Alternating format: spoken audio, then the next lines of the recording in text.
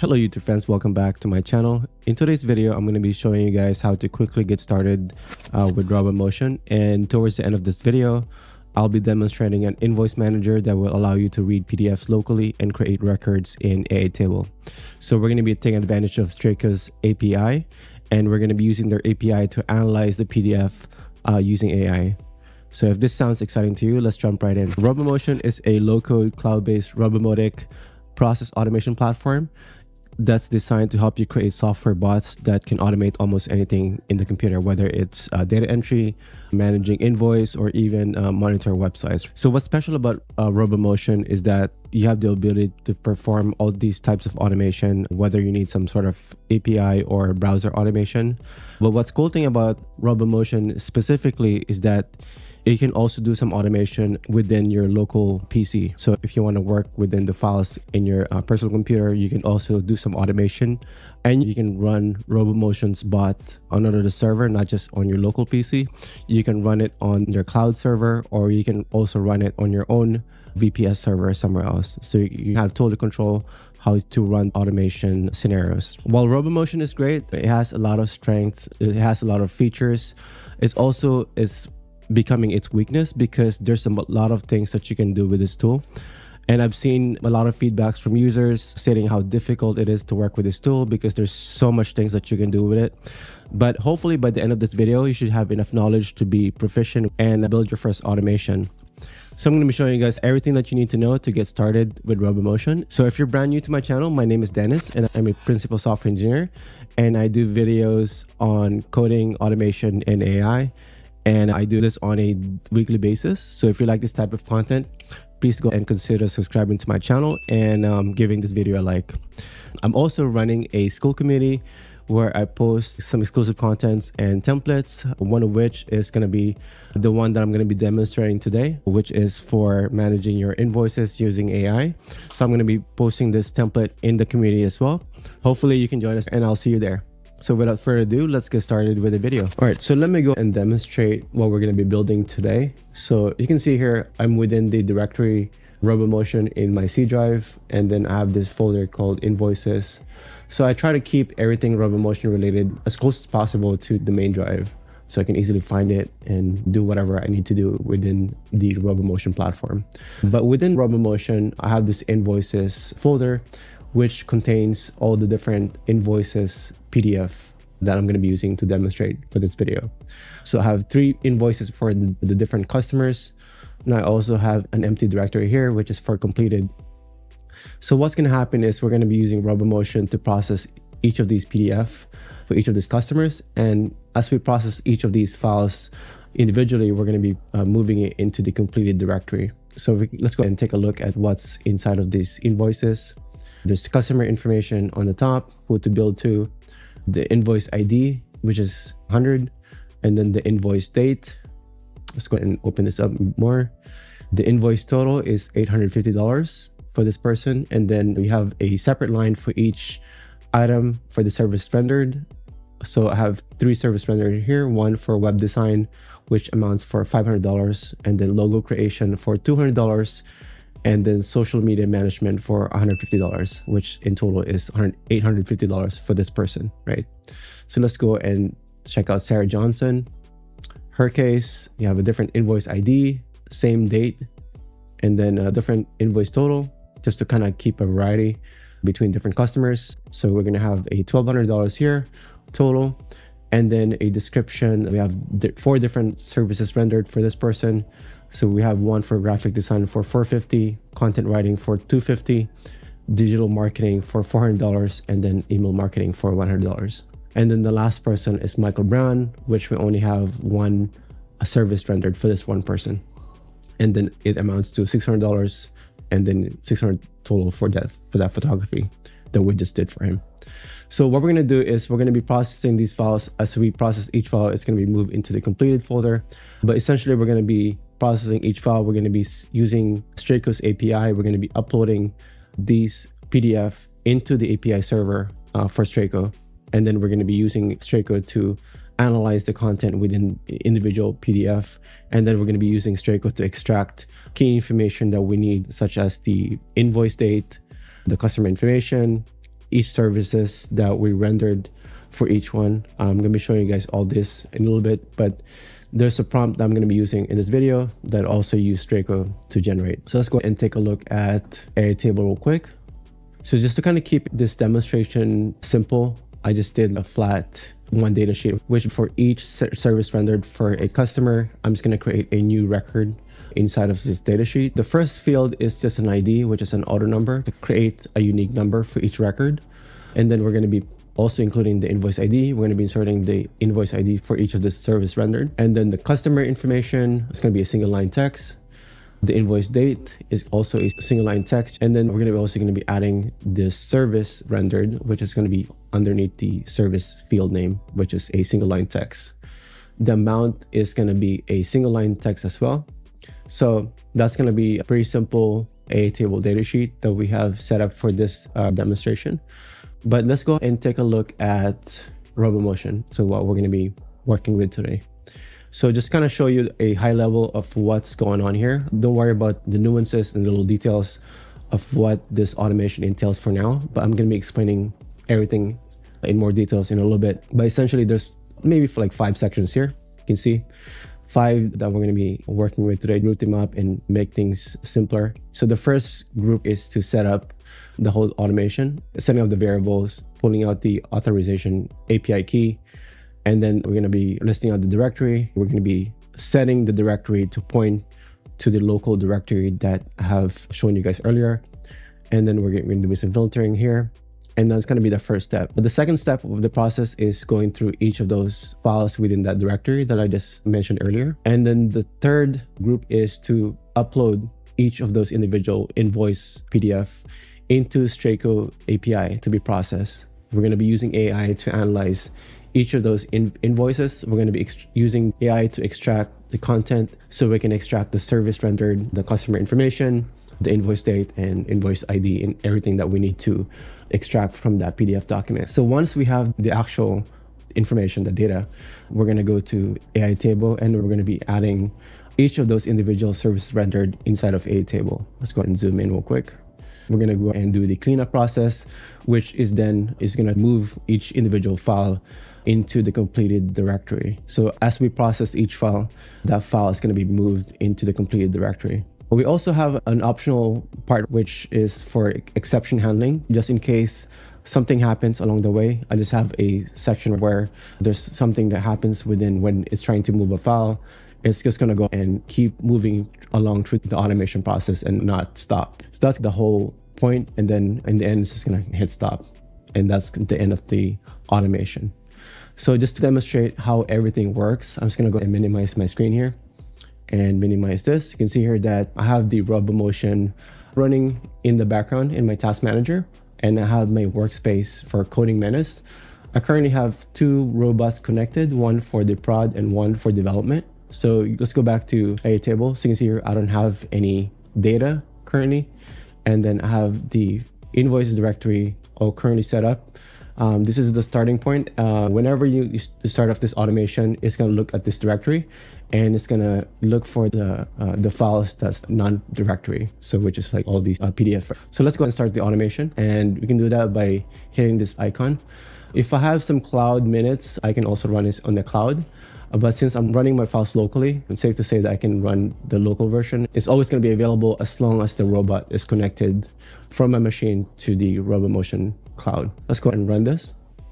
And then from here, I can select one of these robots that I have available that's connected to my machine. I'm going to go and pick the first one, which is for development.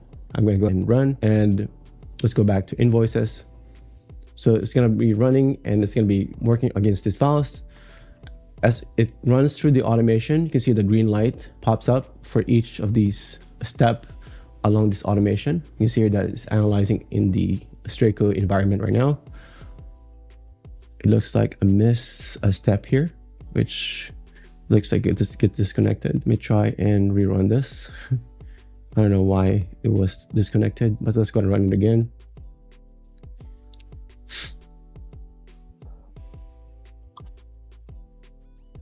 All right, so it's analyzing in Straico right now. It's sending the PDF. Now it's gone through and added to Aitable. And then let's go back to invoices. You can see here, the files are slowly being moved into the completed folder. So all the files has to now be completed.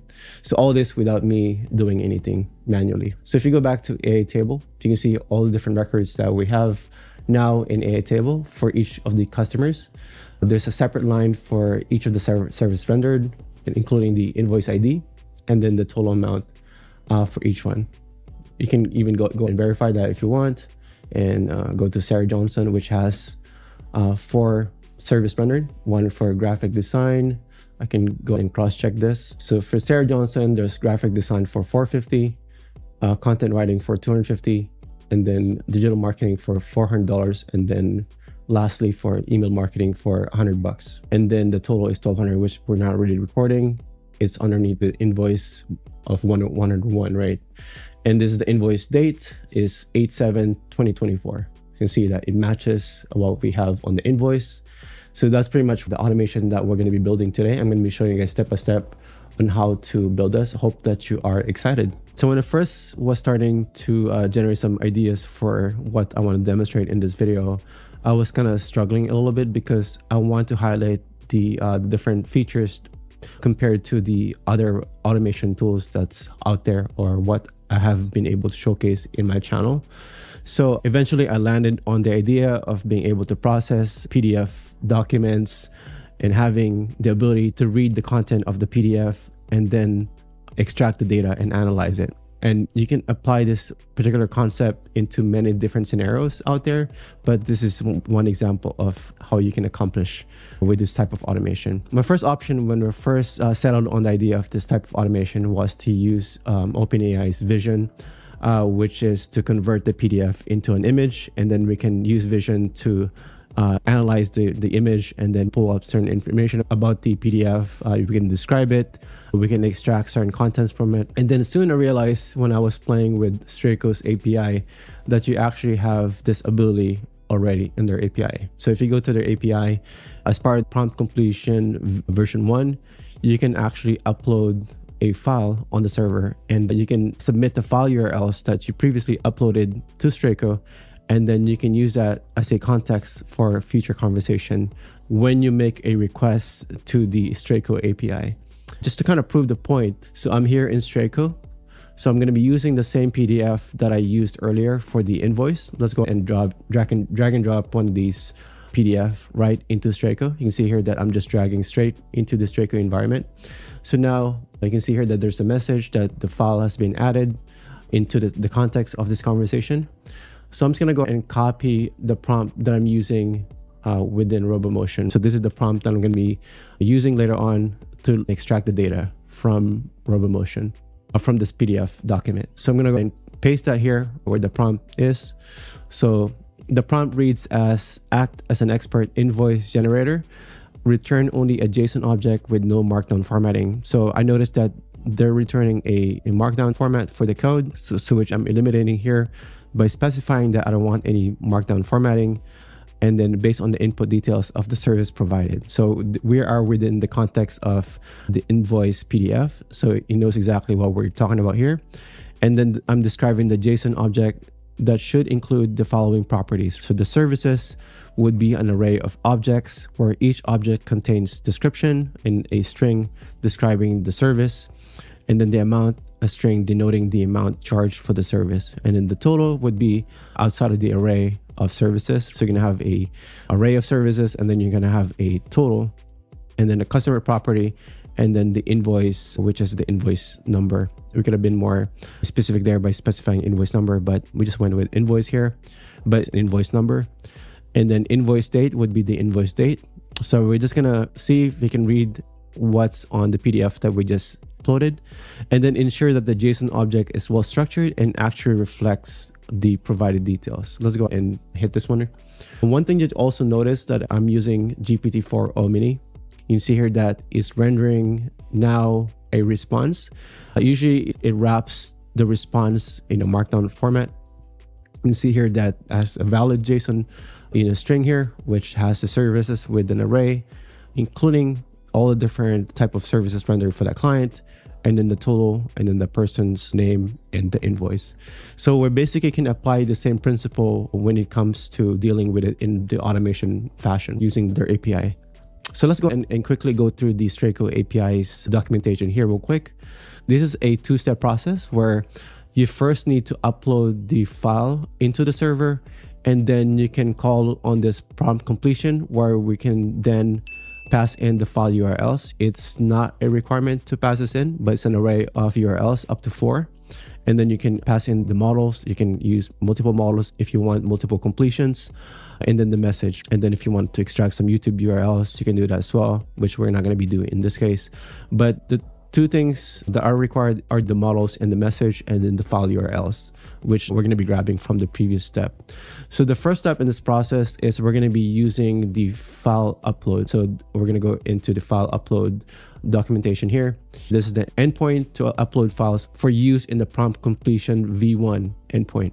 So this one accepts a request body of a file parameter with a type of file, and then the response would be the URL. We're also requiring this to be a content type of multi-part of form-data, which I'm going to be showing you guys how to set up later on inside the Robomotion platform. And that's going to be it. And then it's going to give us a URL, which we can then use in the next step, which is for the prompt completion v1, which is in this case, we're going to be passing in the file URLs. So that's going to be the first step. So we talked about what Robomotion is. Like I mentioned earlier, we're going to be doing a walkthrough of the platform. We're going to be talking about the templates, packages, vaults, robots, proxies, so you can have a better understanding of using Robomotion, so you can easily just quickly get started. We're going to be building this automation using Robomotion to manage your invoice. So we're going to be grabbing the PDF invoice, we're going to be sending it to Straico's API, and then we're going to be flushing that into a table to create records. And then this whole concept of workspace, we talked about a little bit of workspace. It's based on an organization or agency. If you're managing an organization or agency, you can have multiple bots and different scenarios within that organization. So you have to sign into your individual workspace before you can create your flow. You can run your Robomotion locally. When you install the Robomotion robot, you have access to the CLI, which allows you to run and connect to the robot through the command line interface, in which case you have these parameters, which allows you to connect to the different workspace and use your email address to connect to your workspace. And then you can connect to different robots. Just want to show you what type of things that we're going to be covering today. So the different use case for Robomotion RPA, you can do some web scraping. They have a web recorder extension that will allow you to easily web scrape contents without having some knowledge of CSS selectors, which can be beneficial. It's there if you need it. You can also automate your desktop as well as some web such as browser type of task, and also API type of automation. So all these use case is available within Robomotion. As far as features is concerned, I try to break it up into different chunks so you can clearly understand the different parts of this tool. So I try to dissect it a little bit so you can clearly understand it. So from the feature standpoint, you can see here that the robot, it consists of a robot. You can have multiple robots running within your account, just depending on what type of limits you have in your account. You can run within the cloud environment or local by connecting this robot into your task manager. The next thing here is the nodes, which we're going to be talking about this in more detail. Just to give you a general overview here of what we're going to be talking about in this video, but we're going to be talking about the nodes, which has input, output, and options. We're going to be clearing this up. So just don't worry about this for now. We're going to be talking about the variables, what type of variables you have. They have global and flow type of variables, and then you can assign different types. So if you are familiar with programming, depending on the programming language that you're using, there's usually different data types that you can use. So there's string, integer, there's Boolean, there's double, there's array, and an object. So we can talk about this a little bit later on, but just kind of continuing here and just going through the different concepts that we're going to be covering in this video. There's also these programming concepts where you kind of have to learn how things work on a programmatic sense. There's switches, which allows you to control the flow in your automation project, depending on what type of case. If it's 1, then we're going to go and process this. If it's 2, then it's going to go to this particular part of the flow. I'm going to be also going to be showing you guys all these, such as how to debug your project. And then we're going to be using some sleep as well. And then I'm going to be showing you guys a pretty big part of the automation, which is the for each and a function. So it allows you to do iteration for an array, which is pretty important. So let's go and scroll down. There's also some web automation modules as well, which allows you to click on the page, open up the browser, run some scripts. There's run script, and then there's a function, which I can also tell you guys in a little bit what the difference between the two. You can send the keystrokes that you press on the keyboard.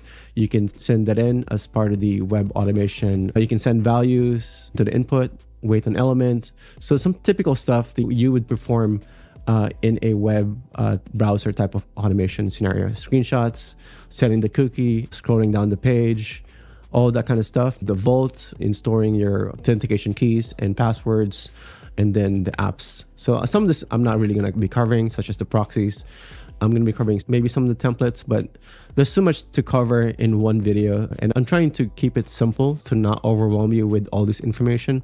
So I'm trying to be more lenient here as far as what type of information I can provide in one video, but I can cover this in other videos. But I just want to keep it simple for now and just cover some of the main things that's available in Robomotion. Let's look into the Robomotion website, starting with the templates. So you can see here that there's tons of templates available that you can use right now, that's available for different type of scenario and automation tasks that you need. So for instance, there's tracking projects for Airtable, there's an Amazon S3 quick start, some scraping scenarios to scrape search result in Amazon, collect pair price on Binance, all of these automation available for you to use. So you can click on one of these and then you can just clone it in your environment and then you're ready to go. So you have to be logged in to do that.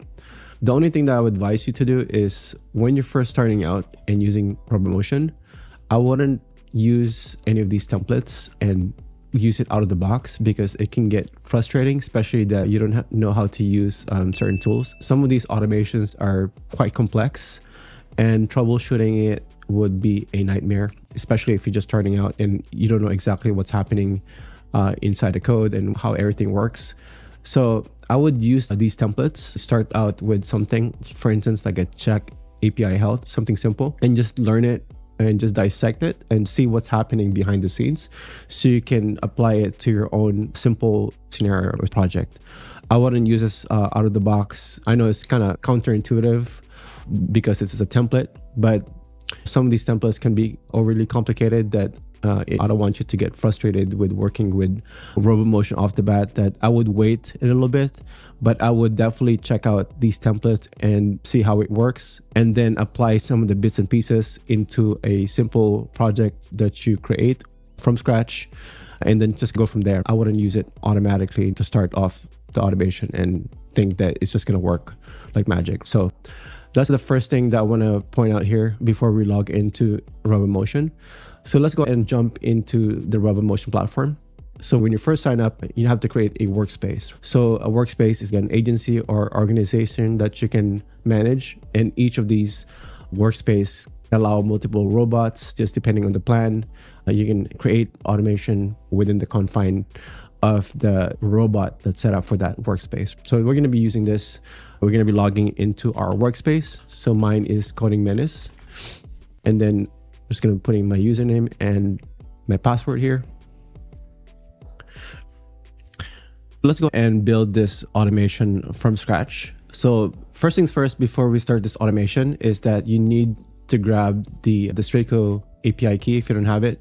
So you can go to your settings, and go to my profile. If you go here to the top right, you can see the icon, and then go to your settings and then scroll down to the bottom and you'll see your API key. The next thing that you need to get is when you finish creating your data sheet, to get a hold of your API key. You can access the API key by going to the API on the top, and then you can toggle this show API token, which is then going to expose your API key when you click on one of these tabs. Another thing to take a note here when you're working with Aitable is pay attention to the actual URL here. which is going to be unique to your datasheet that you set up. It's going to have the datasheet starts with the DST and then up to the records. So just going to be copying this one, and that's going to be the URL that's going to be required to be able to work with aitable records. So either we get records or add records. This is going to be the URL that we're going to be using in addition to the API token. So that's the two pieces of information that we need as far as aitable is concerned. And then, yeah, we can go and start working on this automation inside Robomotion. So you have to go back to the top and click on where the project is, and then click on new project. In this case, I already created a new one. I just named this Invoice Manager V2. So that's what I named it. Next thing that we're going to do is to set up the vault. This is pretty important that we're going to be using this later on to access the API key for the Straico and aitable. So might as well handle these things now so we don't have to worry about it later on. You're going to have to enter your password here. Let's go and click open. And then you're going to have to create a vault if you don't have any vault yet. So go ahead and create a vault. And then this is going to allow you to name your vault to whatever you want. Let's say I want to create a vault. Let's say I want to do a YouTube demo. That's going to be the name of the vault. And then you have to add a description here, a description, and then you can create. So you can see here that I'm presented with a private key. This is something that you need to store somewhere safe, because once you lose this, you won't be able to open up your vault anymore. So you have to make sure that you store this somewhere safe, and you're going to be needing to inject this later on into your bot so that you can open up your vault and access the API tokens or whatever else is stored in the vault. So I'm just going to go and paste it somewhere so it's safe. I'm going to go and click OK. And then from here, I can just delete that since I really don't need it. So I'm going to go and delete. So I'm going to type in YT demo to delete it. So once you have your vault available, now if you want to store your API key or aitable key, you just need to create a new item, and you're going to be using API key /token for that. And you're just going to be naming this to something that's more descriptive, and then you're going to be pasting the value here. Same thing with the aitable key. So you're going to have to repeat that. So now I have a Straico API key here, and then I have the aitable API key here as well. So just make sure that you have your private key safe somewhere, and make sure that you store it somewhere where you're not going to lose it. So go ahead and close this one. So that's going to be the first step. And the second step is to find a location within your local directory. So if you're running on Windows, I'm using Windows here, just find a local directory where you're going to be storing all your Robomotion projects, where the artifact is going to live.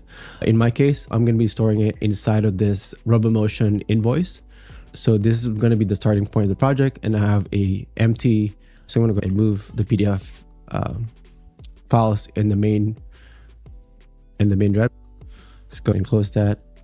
So I have the completed directory here, which is empty inside, and then I have 3 PDF here so I can do some testing with this automation. So, but it's going to be the target directory here is the invoices. This is where I'm going to be looking for files. I'm going to be listing all the files within this directory, and then I need to make sure that I capture that. So I'm going to go and copy that, go to the top, and just copy the path to that directory. So what we're going to be doing here is we're going to be storing this inside of a variable. So I'm going to be calling this, to go to tab at the bottom. You're going to be doing a plus here, and I'm going to be storing the value to the variable here, which is the path to my directory. So instead of doing a backward slash, I'm going to go and do another slash in front of it. So now the path looks like this. So I have 2 double backward slash for each one. That's separating each directory. I'm going to be setting this globally for now, since there's no reason to keep the scope and flow. So I'm going to keep it as a global, and then the variable type is going to be a string, and I'm going to be naming this invoices there. So lowercase is going to be a camel case, it's going to be lowercase invoices, and then dir would be directory, right?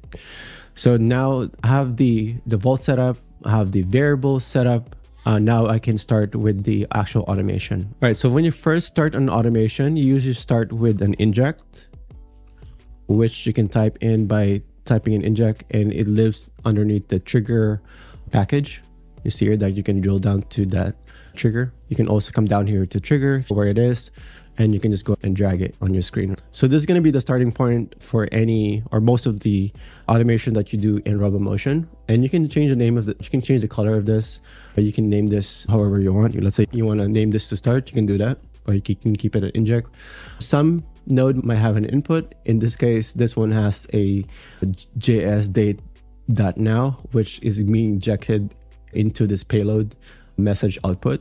When you do an automation in Robomotion, the message that you pass within the automation lives in this message object. So this is where you're going to be storing all the different values. And over time, you're going to have to pay attention that because message could get cluttered with all the different variables that you set in it.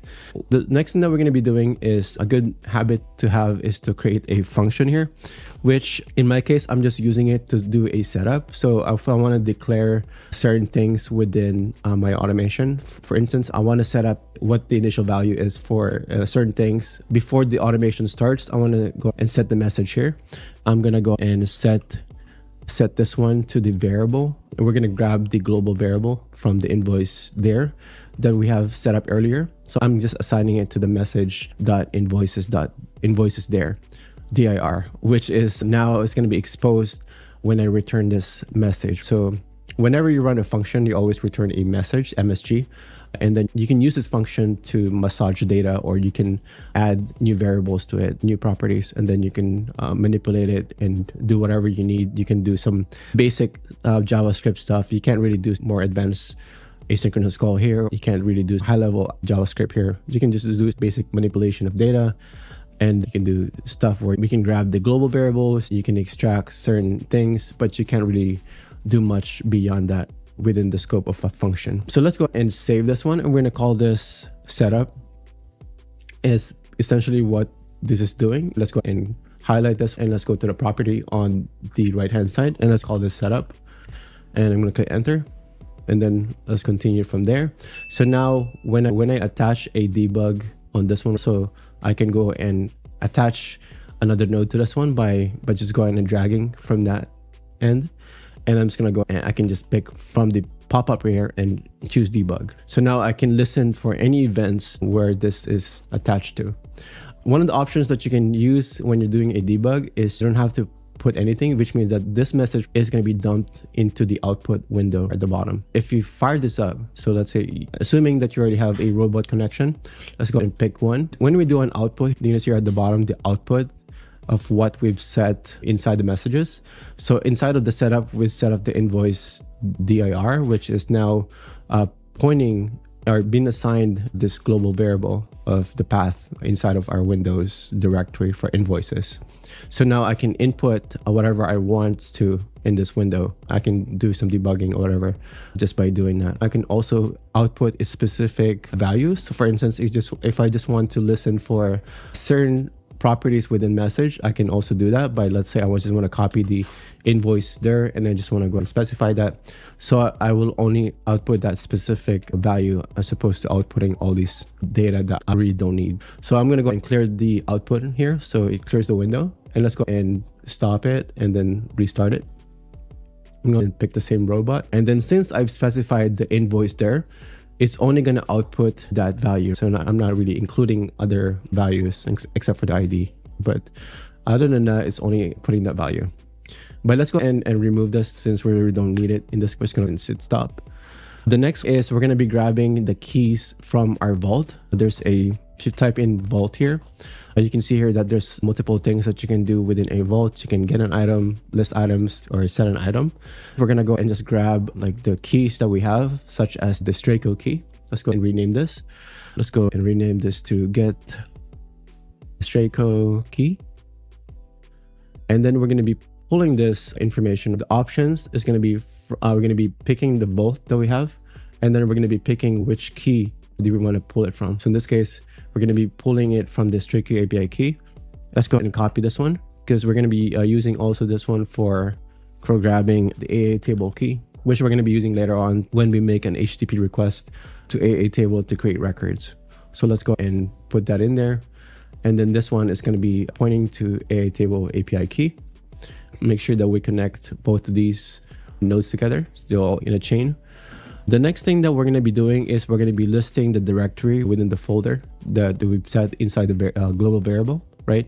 It's going to be underneath the files package, but let's go and type in directory. And when you type in directory, you're just going to see all the things that has directory on it. So you're going to have to choose which one fits whatever you need. So let's go and insert a list directory here. You can see that now I can assign a directory path. I can choose from all these different options. Since we have assigned the directory path to a message now that lives inside of this message invoice there, now we can go and grab that. So we can set it as an input for this list directory. So let's go and pick message here and then paste the invoices here.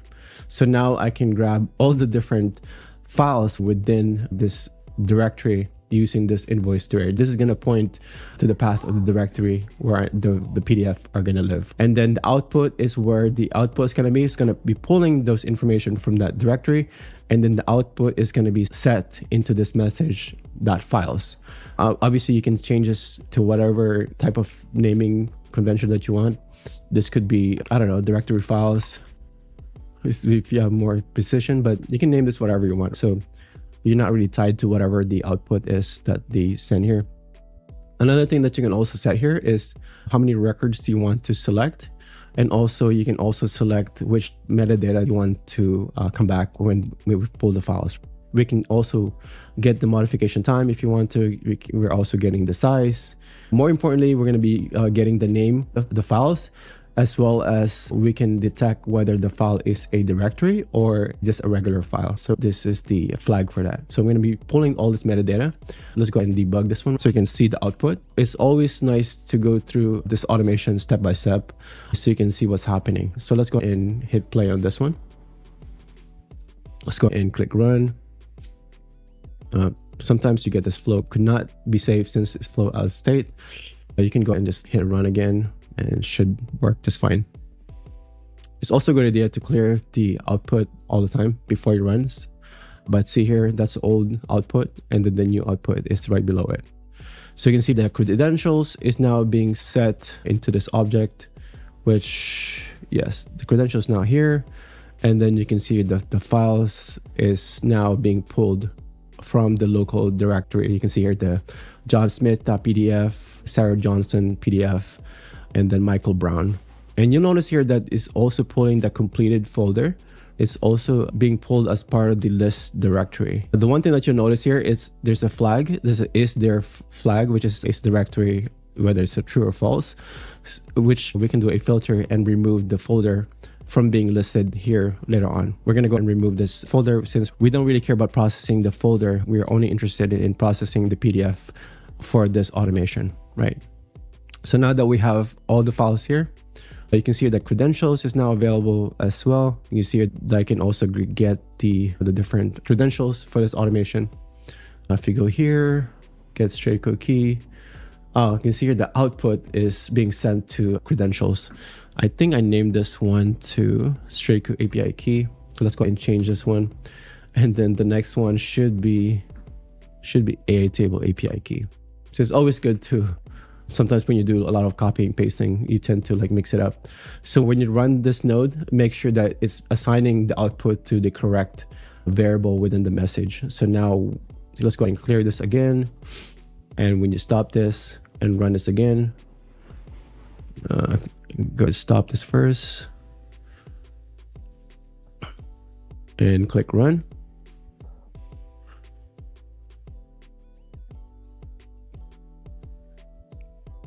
Yeah, so the credentials was overridden by the second call by the get aitable key.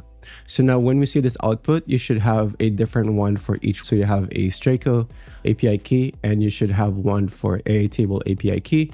And then you can grab the value from that object, which lives in this value. If you do a get value, you can see here that the value has been hashed. So it can hide the key from being viewed in the output.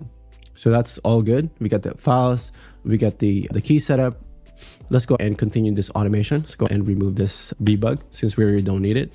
The next thing that we're going to be doing is we're going to be filtering out the directory. Since we don't really need to process the directory, we just need to process the actual PDF files. Let's go and remove that by introducing a function here. So we're gonna have to go under to a programming function, and then we're just gonna go and rename this to filter directory. I think that's how I named it, or exclude directories. That's fine. What I'm doing here is I'm just grabbing the files from the message and then just reassigning it back, but I'm doing a dot filter on it, and I'm doing this expression where I'm looking for this is there, which is equals to false. So I'm only grabbing the files that has an is directory equals to false. We're only keeping the one that is non-directory, which is a file, a PDF file. So let's go and save this one and close it. So now I think we're ready to go and iterate through this. So we're going to be introducing the for each. So now everything lives in this message msg.files. We can go and do a repeat on it. So let's go and look for, I believe it's for each. Go to for each. It's under programming. Go and introduce it. You can also rename this to however you want. So again, go ahead and rename this for each PDF or for each file, whatever you want to call this. And then we're going to go and set the message to the files. So we're going to go and use that. And that's going to be the field that we're going to be using. So we're going to go and use message. So you can see here that there's different options that you can use, but stick with message and just put files here. This is going to be object that we're going to be looping through. And then the next item here that you need to set inside of the option is what you want to name the file. For every time you do an iteration for a file, we're going to call it file in our case. So as we iterate through each files in that directory, we're going to go and capture the individual file inside of this message.file. And index is optional in this case. We're not really going to be using it, but I'm just going to call it file index, just to keep everything tidy. Remember that the message is going to be cluttered later on with all these different variables. So we want to make sure that we name our variables appropriately based on what you intended that variable is going to be, so it doesn't get lost in the message object. Let's go ahead and clear this. So what we're doing next is we're going to go and set up the path. So we're going to go and now we got the individual files. Now we're going to go to the location of that file.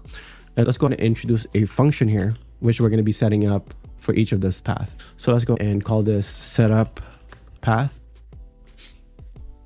And then this is going to be, I'm going to copy this one. Let's go and go inside, replace this. So remember that we assigned the file inside of this message.file. All we're doing is we're just extracting the file name of that file. Each file has a name, which we're going to be extracting. So it could be like the customer information.pdf. That's going to be the file name.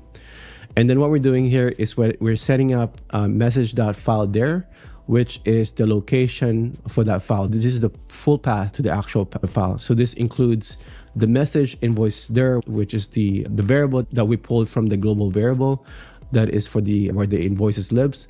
And then we're doing a / or we're going to be doing 2 backward slashes, and then we're actually concatenating the file name. You can do a string interpolation here, or you can do a backtick, and then you can do $sign to do some replacement here for the different variables. So we're assigning that inside the file there, and that's going to be pointing to the directory where the file is going to be living in.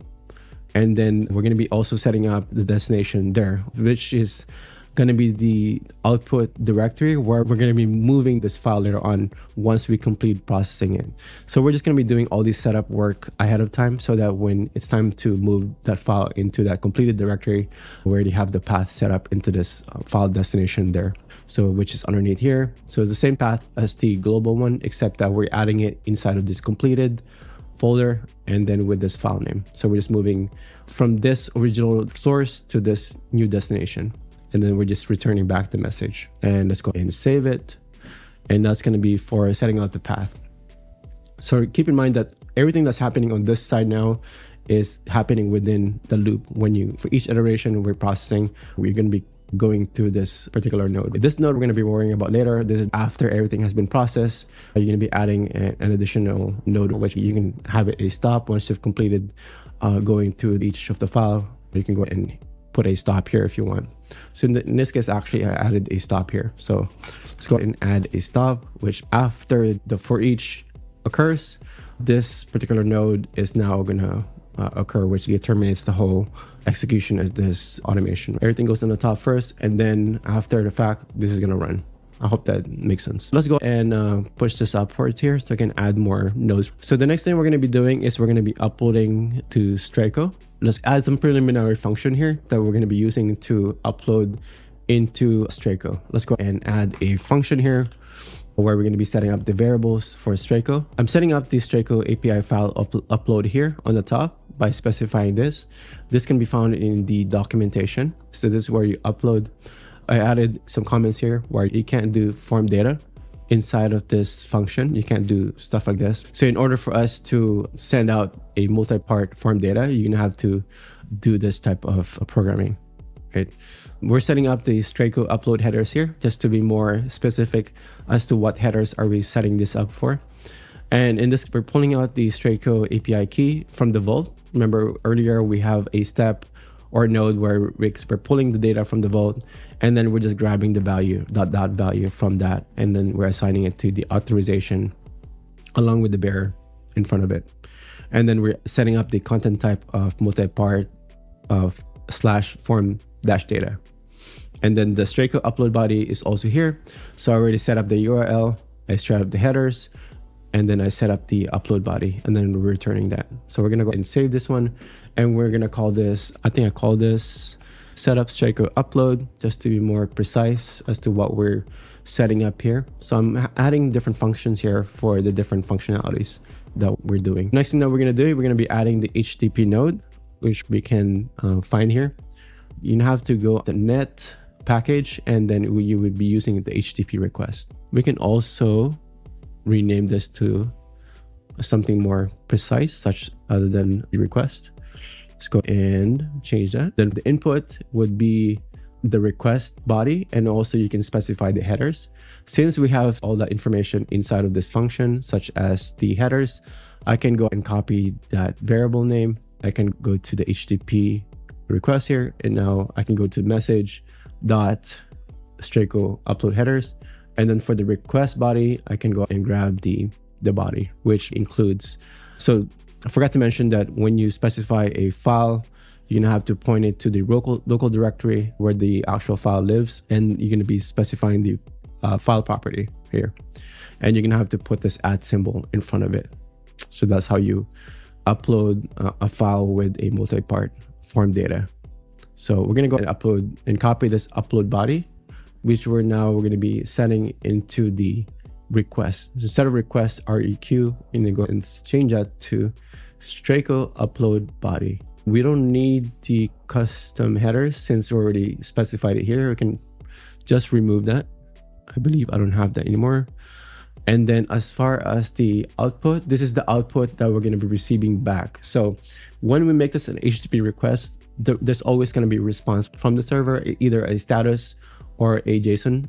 So now you have an option here to set those variables in place. So where you want to put the response, which variable you want the headers to be, if you want cookie, status code, and so on so forth, which we really don't care about. So we can assign those. I want to be more specific. So instead of resp, I'm going to be assigning it into message.upload resp.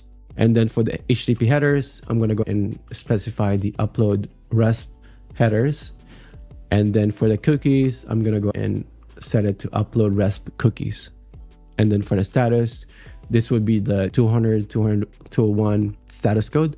So we can verify later on if this call is successful or not. So we can assign those two different things. I think those are the only thing that we need. And then the post, we have to do a post method here and then specify the URL as well. Since we put the upload into this Straico file, upload URL. So we're gonna go and copy that. And let's go back to the HTTP.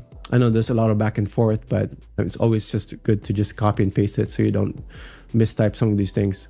So for the URL, it's going to go and switch to message, and then you can go and paste that variable. We're not going to be selecting authentication because everything is handled on the upload response headers, okay? We don't need the credentials.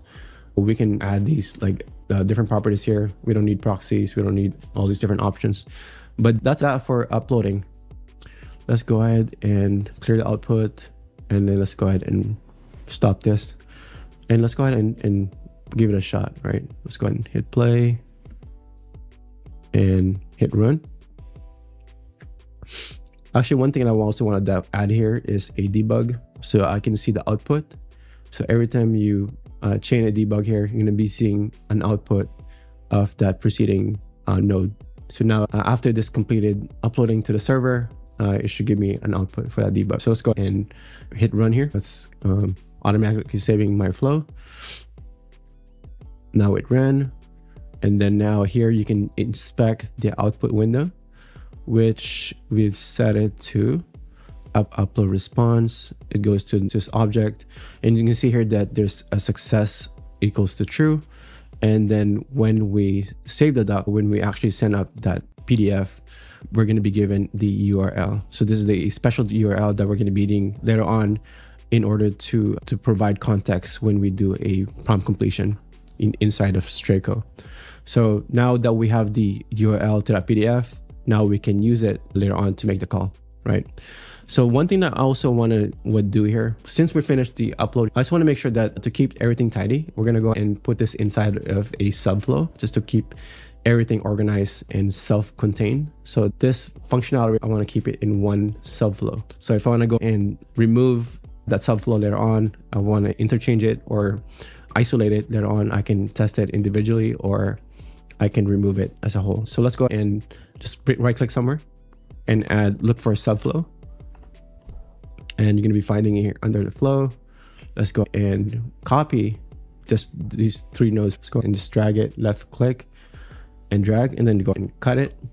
Actually, Z, make sure we're grabbing all these 3 and cut it. And then let's go and double click the subflow. Now I can go and paste it here. So now I'm within the subflow. Now I can go and organize this a little bit more. So the subflow contains a begin and end, just making sure that you connect the beginning of that flow again, and then we can remove the debug here since we really don't need it. And now we can connect the end of that upload into the end. So now I have the upload or the subflow for uploading to Straico set up. So like I can go back to the main flow by navigating. So you can go to the subflow by double clicking it, and you can see here that it's organized based on this folder structure where I'm inside of this subflow, and I can easily go back to the main flow by clicking on the name. So I think I named that one upload PDF to Straico, right? Upload Straico. So now I can change the colors to something else that matches like the Straico color. So easily I can identify it. So now I can connect that, and that will be connecting to that subflow. So now whenever it encounters this subflow, it's going to go and execute it and then go back to the main flow. So that's how it works. So the next thing that we're going to be tackling is prompt completion. So we're going to be analyzing the PDF inside of Straico. So we're going to go and add that step. Let's go and introduce another function here where we're going to be setting up the next part of this process where we're going to be analyzing this inside of Straico. So let's go and open it up, and I'm going to go and copy this code, which I'm going to be talking you through how it works. So same thing that I did before, I'm setting up this message Straico API prompt completion URL, which points to the completion endpoint. It's part of their documentation that you can take a look at. And then I'm also setting up a new type of headers, Straico headers in this case, which I'm attaching to message. All these variables I'm attaching to the message. So it's available later on within my flow. I'm doing an authorization of bearer of this API key value, which I'm pulling it from this object. And then I'm specifying, instead of the form data, I'm going to be using the content type of application JSON. So this is more JSON type of payload approach where you're sending an application JSON as opposed to form data. So I'm doing all this setup, also creating a variable here, which is a prompt. So this is the prompt that we're going to be using to extract the data. So this is the same prompt that I used earlier inside of platform.straico.com to create the JSON to extract the invoice information. So act as an expert invoice generator, return only the JSON. We talked about this earlier. And then the array of services, and then the total, the customer invoice, and the invoice date is going to be represented within that JSON object. So there's going to be the prompt, which is assigned to this variable. Another thing that we're also assembling here is the message prompt completion body. So I'm setting it into this variable, which is an object, which I'm also specifying here the models, which is an array, takes in an array of the models. So in this case, I'm setting it to OpenAI GPT-4o mini, and then the prompt would be the message. And then the file URLs would be the file underscore URLs. I'm creating a square bracket here, which is an array. And then I'm excluding the response from the previous step, what we know, which returns back the upload response. Remember that we assigned the upload response into this variable, which we can then extract the data, and then we can grab the URL from that. So that's going to be the URL. And we can use that now as a context when we send this prompt into the server. Let's go and save this one and close it. Let's call this setup Straico PDF completion. Just rename this function to that so it's more readable. Next thing that we're going to be doing is, let's go and connect this one. The next thing that we're going to be doing is same thing with the previous one. We're going to be creating an HTTP request, and then we're going to be adding it here. And then we're going to rename this to Straico prompt completion. So we know that this HTTP request is specific to the prompt completion, right? All these variables are already set up in the previous function. Let's go and just paste it in. So let's go and for the request body, we're going to go and pull it from the request completion body. And then for the headers, we're just going to go and put the Straico headers. So this contains the API key and all that stuff. We don't need custom headers. For the cookies, we're just going to leave it as is. We don't really care about the cookies information at this point. What's important though is the output. So we want to make sure that we assign the output that we receive back from the HTTP call into a correct one. So we have to be more specific here. So now I'm assigning the output a response into this completion response. And then the headers is going to be, if you want to take a look at the response headers, we can go ahead and put this into this variable here. And for the cookies, let's go and put that in completion response cookies. And then completion response status would be on this response status. So the naming of these variables is really up to you, as long as you're being consistent and you're being descriptive as to what the output is going to be, so you can remember later on. Remember that the message object is going to be cluttered with all these properties. You have to be organized, and one way of doing so is to name your variables appropriately. Once we run this, so we can go and debug this again, so we can look at the generated output. So let's go and clear the output. I can go and stop this one, make sure there's no running robot, and let's go and run this, right?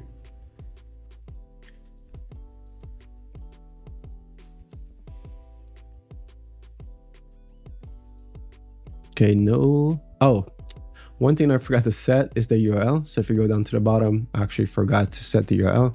Let's go and copy the URL here, the variable, and let's go back to the HTTP post options. So you see here, you can switch back to message, and then the field name would be that, the URL.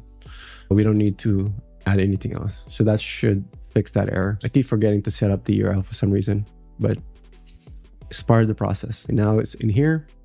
You're gonna see that it went to debug. I forgot to clear the previous message, but you can see here that we assigned the completion response into this variable called completion response. So we're now gonna be looking for that here. And you can see here that there's an object, complete response. And you see the success equals to true. And now it lives in this data, and then the completions, and then it's within this OpenAI GPT-4o mini completion. And then you can see all these different properties here, such as the usage, the price, how many words, and all that good stuff within the message that we receive back from Straico's API. So now you can see the choices underneath the completion, which is an array. And then there's a single object within that array. You can see that there's a message with now the content, which is basically a JSON. You can have a good idea of what this output looks like. So this is a JSON string, which contains the same output that we received earlier from when we were testing it earlier in Straico. So the same output. So now what we're going to be doing is we're going to be extracting that string within that response by introducing another function. So let's go and remove this debug since we don't really need that anymore. So what we're doing here is we're going to go and extract the JSON from that response from Straico. Let's go and introduce a function here. I know there's going to be a lot of functions here, but this is the way to manipulate the messages or the variables within Robomotion. So now remember that everything lives on this completion response. All we're doing here is we're creating a new variable here. It's a local variable, completion response. And we're just going to grab the completion response from the message. And then it lives underneath this data.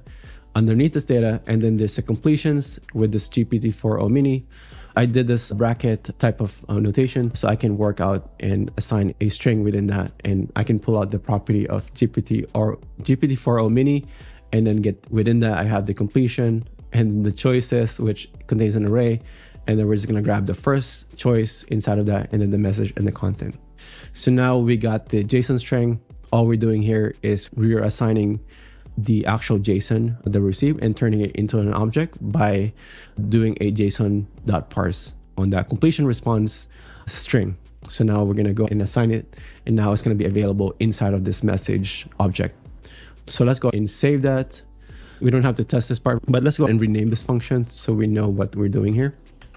So same thing as what we did previously. Let's go and add a subflow here. Let's go and add a subflow here just to keep things organized. Let's go and make sure that we cut all these nodes here and double click into that subflow and then paste it here, right? So now I can go and reconnect the subflow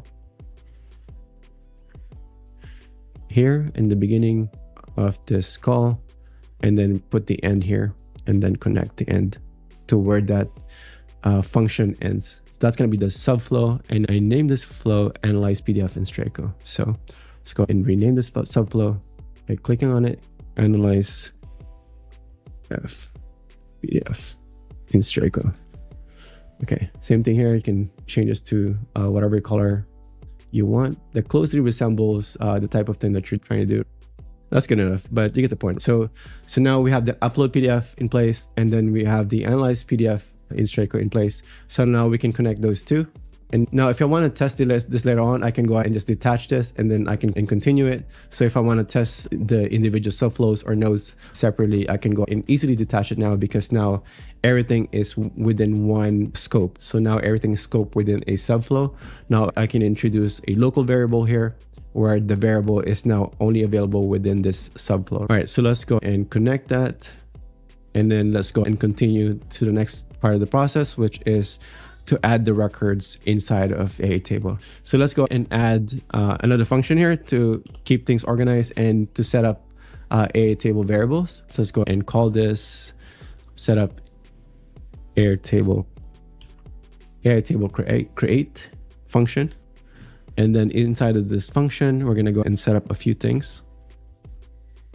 Let's go and double click this function. And then we're going to go and paste this one. So same concept as the previous one for Straico API calls. I added aitable records URL here, which is the endpoint for my specific datasheet. It has my specific datasheet ID, and then some headers here for making a call to aitables with the bearer that I'm pulling the aitable key value from the vault. And then I'm also changing this to content type application JSON. So if you have to go back to the documentation for aitable to see how it works, but if you go to create records in their documentation, you can see the structure here where you have to send in the authorization bearer and then your token into whatever datasheet endpoint that you're using. And then it takes in a single object of records with an array, and then you'll have your different fields. So if you have multiple fields, you're going to have to pass multiple objects with the fields in it. That's how you structure your records, whatever you're passing in. So if you can create multiple records in batches in aitable by passing in an array of records. So that's essentially what we're doing inside of Robomotion by doing this here at the bottom. So what we're doing here is just, you can ignore the aitable retry here, which I'm doing so that I can do a retry just in case something fails in the process, but you can go and ignore this for now. But we're going to go and iterate through the completion. So this is where the completion was set prior. So let's go and do a recap on this one. So if you go here and go back to Straico, you can see here that the JSON string that we parsed earlier is assigned to the illustration completion, which now contains the response. Now, the object that we need to add into aitable is contained within this variable. So now we can go back to the main flow and go back to here, where now I'm pulling the invoices from that location. So I'm assigning it to a local variable so I can easily identify it. I can easily go through and traverse it without having to go through this long name. So for each of the services, I'm pushing a new object into this array of services. And I'm including the amount, I'm including the service description, which I named it the service. And then the invoice date would be the invoice date. And then the customer would be the customer name. And then the invoice ID would be the invoice ID. So I'm creating a service array here, which I'm pushing into the services array. So now, once you get here to the bottom, I'm assembling the actual body, which will contain the payload so that we're going to be sending to the aitable API. So now I created an object here with records with an array of services, which contains all the different records that we're going to be pushing into aitable, and we are assigning it to this aitable body. So now I have the URL here, I have the headers, and then I have the payload for the aitable body, right? So everything is in all these different variables. So now we can go and set up the HTTP request. You can see the pattern here. It's pretty much identical to the previous one. Let's go and add an HTTP request, and we name this as add to HTTP invoice. And for the request body, let's go back here and reference it again. The request body would be this one. Go back to the HTTP, be the request. And then for the headers would be this one. Go back to HTTP. And this would be the headers. So make sure that you put in the right variables here from the message. So if you're on a different one, make sure you use message here. And then we're going to go and remove the custom header since we really don't care about that. But we don't care about the cookies. We just care about the output. So the output in this case is going to be, we can name this whatever we want, but we're going to go and be more descriptive about this. We're going to assign it into aitable resp. And then for the headers, we're going to go and put this inside of this aitable. I think I called it aitable. Yep, right there. And then cookies would be in this cookies. We don't really need the cookies, but just going to go and be consistent here.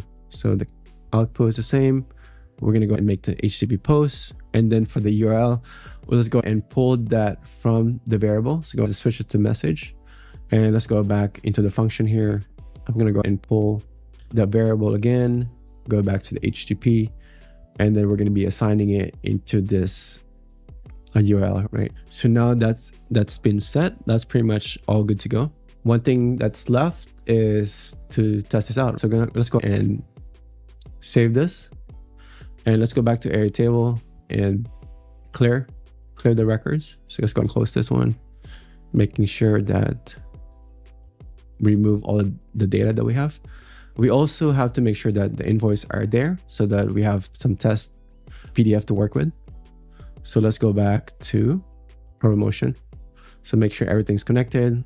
So let's go and run this one. So now I have the invoice directory in place. Let's go and run this. So now it's going to Straico and it's adding to aitable. So now it's here.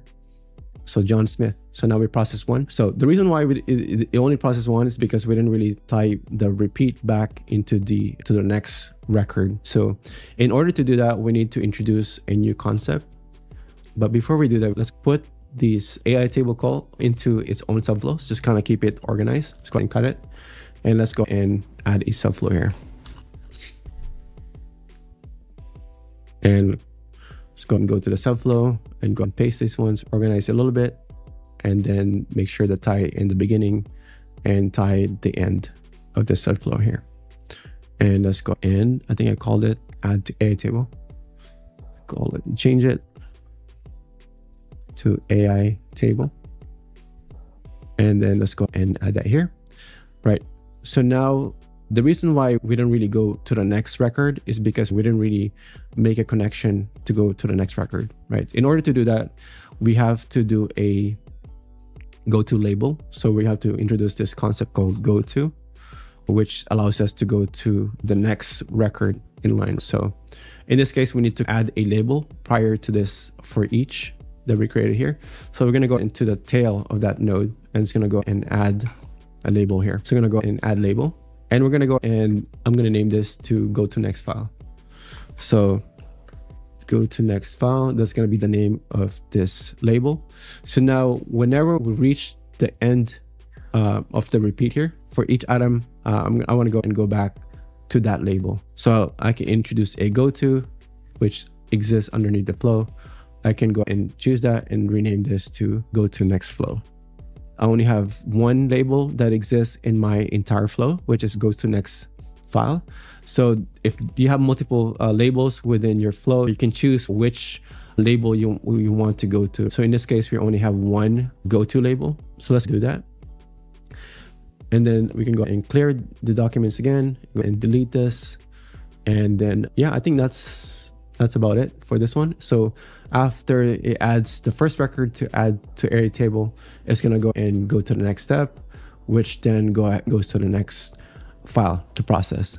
One thing that I also added here before I even start this one is since you're dealing with multiple HTTP requests running simultaneously, you might encounter this issue. But just to be safe, so I want to add a delay here before this call to node happens. So I'm going to go and put a 10 seconds delay here, just so to allow the other HTTP call that precedes it to complete before firing this to go to the next file. So just to make sure that we're not clogging out file property with all these different requests. Let's go and hit run again, since we keep encountering that error. Let's go and hopefully we didn't miss anything at this point. So you can see here that it goes to green, Aitable, and then now before it goes green, it gives you a 10 seconds delay for that process before we continue. Now it fires and go to the next step, which then, did it go through? Sarah Johnson, yep, it went through and added all of them. So 4, 3 John Smith, 4 Sarah Johnson, and then 1 Michael Brown. So that's pretty much what the different records are that we have in different invoices that we have. So it completed, it was pretty fast. So the next thing we need to do is before we even go to the next file is we actually want to move the file into the complete directory, right? So let's go and look for move. We just search for that keyword, and then we're going to look for it underneath the file system. It's going to be under that file system. Let's go and click it. And then you can name this to move to completed. Move file to completed. And then we're going to go and just join all these different links together. So before we go to the next file, we're going to be moving that file into the completed directory. So let's go and specify the options here. So the first thing that we're going to be doing here is going to be grabbing it from the original path. Remember that when we set up the path earlier, we've set the file path to the original path to the file there, and then the file destination there. So we can use it when we're moving the file from one location to the other. So we're going to be using the file there, which is the original destination for the file, and we're going to be setting that up as the source. So we're going to go into the switch and choose the file there message property, and then we're going to go ahead and for the destination, we're going to go and assign it to the message and go back to reset the path, and then we're going to be using the file destination there, right? So let's go and go to that destination path. So now everything's set up for this. Now everything's been set. It's going to go through each of these files, and as it goes through each file and process it, it's going to go and move that file and then goes to the next one. So let's go and clear Aitable once again. And then let's go and make sure that the invoices are still intact. Let's go and save this one. And then let's go and start this automation again and fire this up. And you can watch for the invoices as everything kind of runs. You see here that the files are being moved into the completed directory as this automation completes. And then now everything's in that completed directory. So go and check it. Everything's there. You go back to Aitable. Everything is there as well. So yeah, so that pretty much wraps it up for this video. If you have any questions, please go and leave it down in the comments. If you like this type of contents, please go and consider subscribing to my channel. And like always, click like, and I'll see you guys on the next video.